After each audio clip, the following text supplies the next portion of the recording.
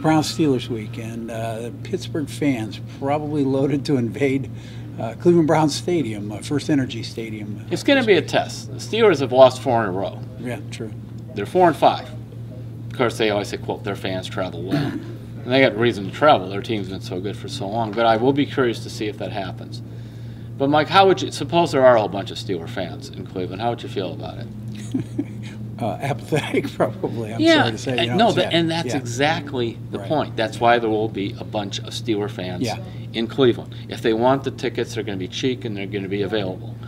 And I don't fault the Browns fans for 1 second. Right. You want to put your season tickets on the secondary market. This is a product of all the losing and everything else over time.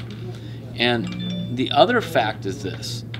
In this age of how much tickets cost and so on, if you felt you have not made a great investment on your season tickets and you can make a little bit back, I'm not faulting you. Right, yeah. I mean, I find it very interesting that a lot of people who in the media who maybe aren't buying tickets have very strong opinions on what people who do buy tickets ought to do with those tickets. Yeah, right.